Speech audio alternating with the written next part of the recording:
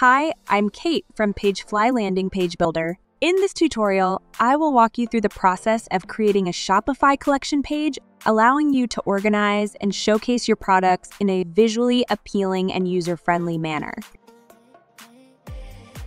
Let's get started to create PageFly Collection page. So the first thing we want to do is head over to the PageFly dashboard, click on Pages tab, click on the Create Blank Page button on the right corner and select Collection in the drop-down menu. Next, you need to assign collection. First, navigate to the left toolbar to open the Page Assignment modal. You need to select one or many collections for the collection page. You can also assign all collections of your store. For this page, I will assign for the bread collection. To introduce your store's collection, you can create the hero banner.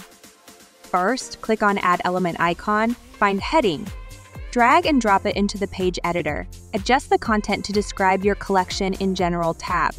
And customize the style in the Styling tab to make it more captivating.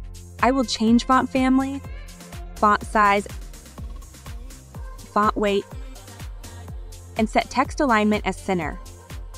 I want a short description for my collection, so I add paragraph element here. Make changes like what I did. Next, I will add a background image for it like this.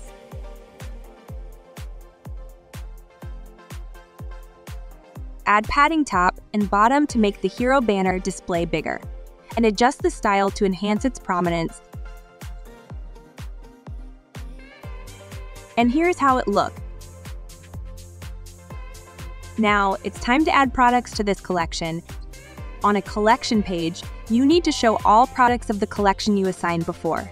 Navigate to the left-hand side, click on the Add Element icon, choose Shopify. Drag and drop the product list into the page.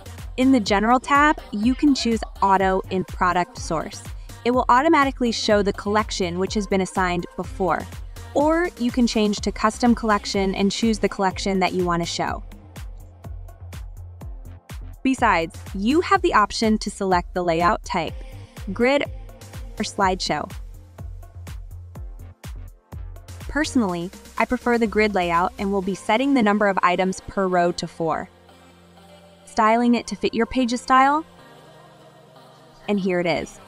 Besides these sections, you can add other sections like trust badges, testimonials, or you may also like section. Don't forget to take a moment to preview it and check in mobile to adjust responsiveness.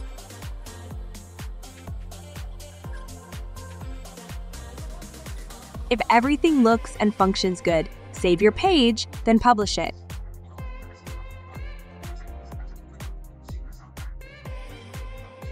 When you check on Live View, you will see the default section.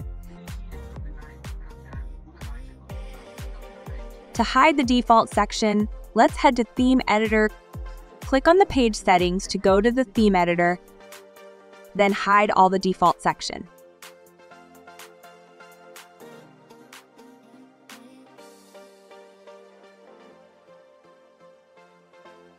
After that, click Save to save the change. Check the live view again.